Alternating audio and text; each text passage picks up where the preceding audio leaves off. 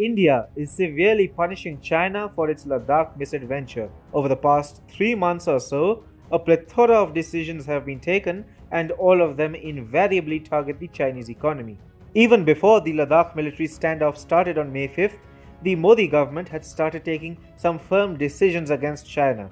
In April, the Modi government altered the FDI policy, and henceforth FDI from India's neighboring countries, including China, is allowed only through the government route. The alteration was obviously aimed at checking predatory Chinese investments.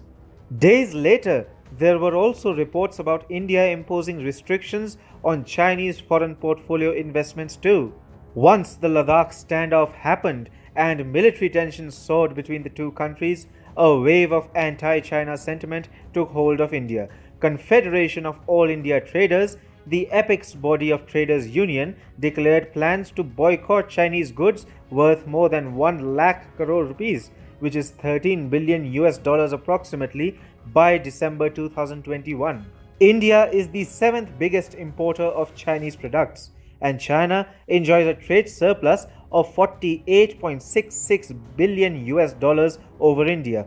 The boycott calls in India threatened to close in on the huge deficit in the Sino-India trade. India has also been watching over China's attempts to route its goods into the country through third countries, which have preferential trade agreements with India. Beijing wants to escape higher duties, but India has taken note of its economic misadventures. In fact, India has also applied the country of origin rule on e-commerce. E-commerce players have agreed to display the country of origin for products sold on their portals. This enables Indian consumers to make an informed choice about the products that they want to buy as the Modi government prepares to reduce reliance on Chinese imports. Modi government's blistering attack on China, however, came after the Galwan Valley bloodshed. India decided to ban TikTok and 58 other popular Chinese apps. The decision kicked dozens of popular Chinese apps out of India's growing internet market. TikTok alone stands to lose $6 billion after the stringent ban imposed by India. This wasn't just a defense move, but also a strategic maneuver. By identifying Chinese apps as security threats, India has unleashed a wave of international outrage against China.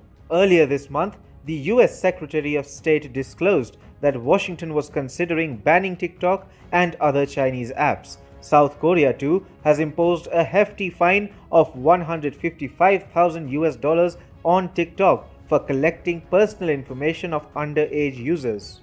Now, India's Information and Technology Ministry has again swung into action. On Friday, it banned 47 clones or variants of the 59 Chinese apps that were banned earlier.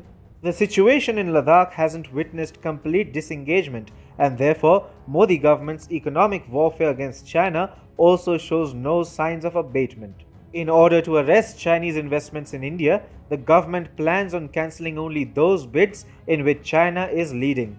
On Thursday, the Modi government made it clear that the companies from nations that share a land border with India will be barred from participating in the government contracts for goods and services unless such companies register themselves with the industry department. According to the government of India, this decision has been taken to strengthen the defense of India and national security. The government order applies to both prospective tenders and those tenders which have been invited but not yet awarded. Of course, the move was seen as aimed against China in the backdrop of heightened military tensions. Now, Hindustan Times has quoted two anonymous officials as clarifying that an ongoing tender process will be stalled only if one of the technically qualified bidders is a Chinese enterprise, and such a bidder is also the lowest bidder.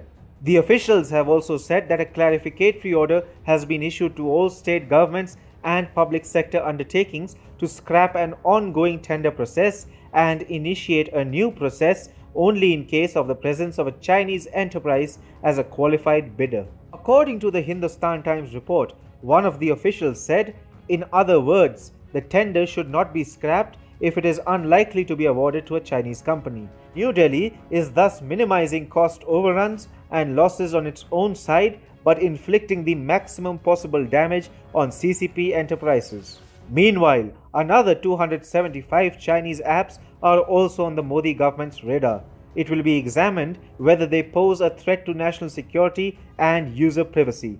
According to the Economic Times, people familiar with this development say that this hints at growing concerns for security and the possibility of more Chinese apps getting banned.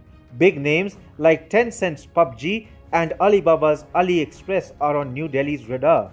China deliberately created warlike situations in eastern Ladakh, and therefore India is taking extreme steps for the sake of national security. In fact, at least 7 Chinese companies, including telecom giant Huawei, e-commerce giant Alibaba, and Tencent, have been identified by the government over direct or indirect links with the Chinese People's Liberation Army. According to a source quoted by Economic Times, what action is to be taken is yet to be examined. But India is again setting precedent for the world by identifying companies with PLA links as potential threats and an actionable ground in government policy. Some of the biggest names, many of them close to the Chinese Communist Party, are being relentlessly targeted. Modi government's actions against China are aimed at bolstering India's security interests. It is also signaling to China that New Delhi reserves the right to advance its own security at the cost of the Chinese economy. In the process, India is also going to escape dependence on Chinese products. Prime Minister Modi is thus making sure that Beijing loses far more in reality than what it plans to gain by turning belligerent in the higher reaches of eastern Ladakh.